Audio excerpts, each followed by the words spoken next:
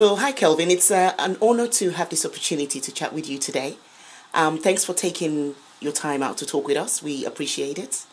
How are you No, doing again? I'm very well, thank you, and thank you very much for having me. I really Oh, appreciate it. oh, that's good. That's good. I just wanted to kind of start by introducing myself, and I'll just tell you very briefly about Ten2Teens magazine. Like, Yeah. Okay. yeah, I'm Phinnah Ikeji. Ten2Teens magazine is a magazine website inspired by preteens and teens from African, Caribbean, and mixed parentage heritage. We kind of inspire to change just this general negative perception about youths in the UK. And what Ten2Teens tries to kind of aim to do is kind of promote more positive things about what young people are doing, kind of balancing the perception about what the general public think about them.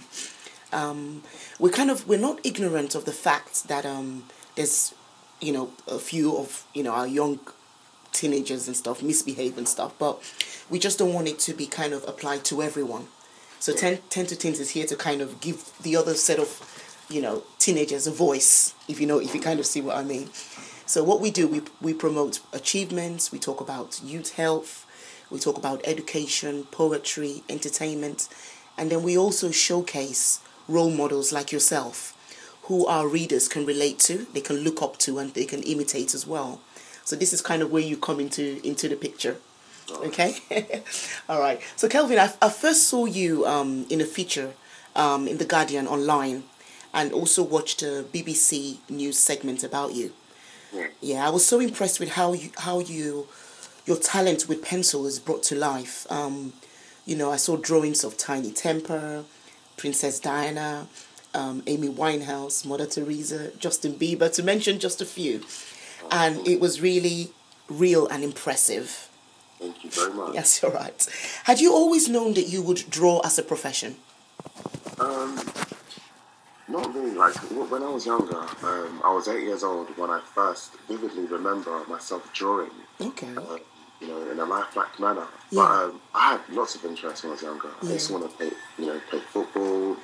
I used to want to sing. It was Yeah. very like active and creative. Mm-hmm. But I was 15 when I was in my secondary school, St Ignatius College. Yes. When I first discovered that I could draw. When I first realised, and that was only because my peers and my teachers will compare my works with like modern greats or and people in the class and saying Yeah. just looking at the skill level.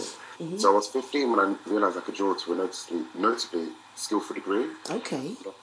From there, I just completely fell in love with. I've always had a love and a fascination for the pencils, but Yes. it just built as I grew older. As you grew older. That's fascinating and very good to know that. I also saw a piece, Jonathan Jones of The Guardian. He wrote this very interesting quote. I'm gonna read out to you. It says, "If Leonardo da Vinci was alive today and he saw what Kelvin has achieved with pencil, paper, and a bit of charcoal, he would recognize a talent well worthy of his respects." And he goes to say, "A brother in arts." I mean, that's such a Oh big my God. honor thing. What would you say to that great recognition of your skill? That is just unbelievable. Like, Yes. but honestly, it's just I'm so humbled Yeah. because I know that in this world there Yeah. are so many talented, Yes. people younger and older than I am, Mm-hmm. but they haven't had that recognition. That's I'm Yes. very thankful to God, to the Yes. universe, like just to be able to be recognized for what I love to do, and Yes. to hear someone compare me I know. with someone like Leonardo da Vinci, who is Yes. one of my biggest inspirations as an artist. You see? That is, what else could I have asked for? That is just absolutely. I'm honored and I'm touched by that. Oh, Honestly. yes, that's nice. Because my heart was just filled up. I was like, oh my God. So that is fantastic. You are definitely an inspiration to our readers and also for us as parents, I must say, of black young boys. The reason I say this is that for young ones, seeing and reading about you goes to kind of dispute the myth that there's a void of black role models. And also they kind of look up to you and can relate to you. And then on the parent side of things, seeing and reading about you helps change that kind of mental attitude of forcing their children into various professions other than, what the children are talented in doing. Yeah. your parents seem to have had a massive support for your talents. Did they at any point want you to do something else?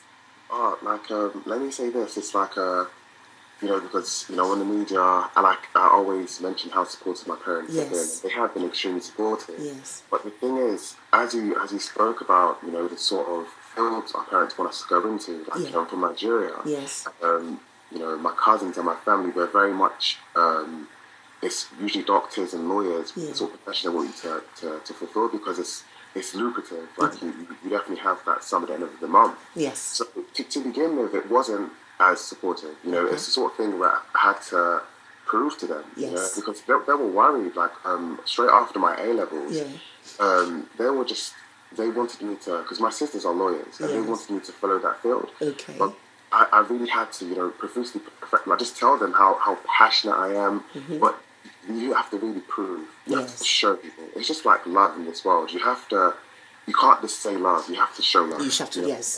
And that is right. I had to really show them how passionate I was. So when I got my first early commissions and my grades were up, they sort of believed in this. So the more I drew, the more people started to recognize what I had. My parents were very, they were like, wow, this is impressive. And from there, they just really started to really support. So to begin with, it wasn't as supportive. Yes. They didn't, they didn't say don't ever do that, but they were encouraging me to move to somewhere else. So I had to really be resilient and to really, show them how passionate I was about it, and what it could do for me and the family, because my goals were, I always wanted to establish myself as an artist here in the UK and in the world, but with whatever money and whatever finance that come from it, I wanted to help my family and my friends, because, as human beings, we all go through times in our life where there's hardship and adversity. Yes.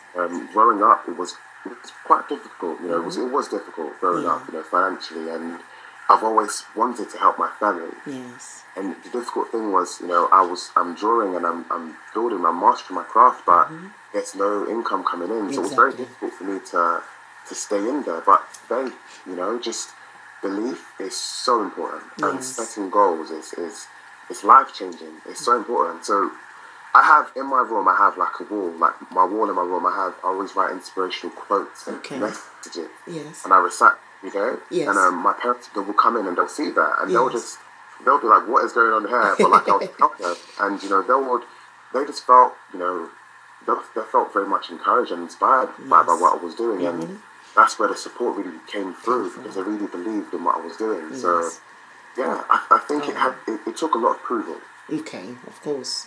And I kind of like what you said as well, because that would also, resonate with our readers, where even though they didn't, you had to kind of prove to them, and how you proved to them was in excelling in your skill. So you kept on practicing, you kept on showing them that you're really serious about this, not just sitting down and saying, oh, I want to do this, I want to do that, without actually showing your dedication and passion towards it. So those were the kind of things that your parents saw, which I think is a very good thing for kids to kind of be aware of, that even if they want to do something else apart from what their parents are encouraging them to do, there has to be that zeal, that passion, which you show them, and and then they will support you. And any kind of reasonable parents would definitely support you if they see that zeal and passion that you have. So I'm glad you mentioned that as well. Yes, I'm glad you mentioned that. But I'm going to say a massive thank you to your parents for also being open-minded and supporting you through it all, because if they didn't, then we may not have been opportuned to see such great work from you. So I'm going to say thank you to them as well. Thank you. Okay. Kelvin, one other thing we wanted to talk with you about is, can you just briefly talk us through the process of how you bring a drawing to life? What inspires you, and do you draw in silence, or do you kind of have some kind of music in the background? Just kind of talk us through what you do. Absolutely. Well, the process of drawing for me, before I start drawing anything, yes, whether I'm working from life or from a photograph, I always visualize the drawing complete. So before I start drawing, I always spend a few days and a few hours just analysing the piece. And, from there, I just visualise it, and I just put all my emotions into the piece. And when I'm in a process of drawing, like, you know, I like listening to inspirational messages, like from life coaches such as Jim Rohn, Anthony Robbins, you know, Earl Nightingale, Zig Ziglar, Les Brown, and listen to something positive. It keeps your mind healthy, and it just keeps you passionate, and it just reminds you why you're doing what you're doing. Because especially when there was no income, and it's just like I was just drawing for love, you know, I had to keep myself going, you know, because it's very easy to get, you know, distracted or to get discouraged because you feel like what you're doing isn't benefiting yourself or your family or loved ones. So you do need to listen to something that's going to fulfill you, that's going to inspire you, that's going to help you, that's going to encourage you, it's going to motivate you. So I usually listen to like lots of life coaches and lots of inspirational authors, and also some music as well. Like, I'm very, you know, I'm 27, but I'm very old-fashioned. I love old school music, you know, like Anita Baker. Yeah, that's real music, isn't it? Yeah. Just to keep my mind, you know, just to keep me in a solid, smooth mood. Because when I'm in a state of drawing, I like to be very calm and, you know, very focused. You know, so I like drawing in silence. I also do that too. But sometimes my thoughts, you know, it speaks out loud sometimes when I need it to quiet down. I do work in silence, but I prefer to have something, you know, playing in the background, like, you know, like listen to like an inspirational book, like an audio book, and yeah. Okay. That's the basis for me. Oh, that's fantastic. That's fantastic. And then kind of lastly, before we kind of round up this interview, I wanted to still kind of say, what advice would you give our preteens and our teenagers, in your own words? Advice I'll give the preteens and teenagers? Yes, please. It would definitely be to, if there's something you love in life, don't just go with the flow. Like, you need to learn and study what it is you love. You know, whether it's a person, whether it's a craft, you know, you have to really learn and understand it, because there's so much to learn. Like, everything in this life is not just surface. There's so much to learn, you know, and never ever feel you know enough. There's too much to learn. You can always learn so much more, and just to persevere, you know, really persevere, because there's times where, you know, your friends, even your family, your surroundings will tell you not to do what you're doing, you know, and discourage you, but just have thick skin and just really persevere, because, you know, even in my journey, I graduated in 2009, and a year later in 2010, I was online, you know, showcasing my work, and there was like a very nice big buzz happening. But then there was also a little small community who just decided to slander me and, you know, call my works fake and, you know, trying to discourage me from my field. But you really have to have thick skin and believe in what you're doing. Belief is so important. Whether it's faith in God, whether it's faith in yourself, like, just believe in yourself and persevere. That is fantastic. Even I've learned you haven't just given that advice to preteens and teens. You've given it to me as well. So thank you so much for that, Kelvin. I would like to say on behalf of 10-to-Teens magazine that we are very proud of you. Continue to do what you do best and never give up. You have our full support. Thank you and God bless.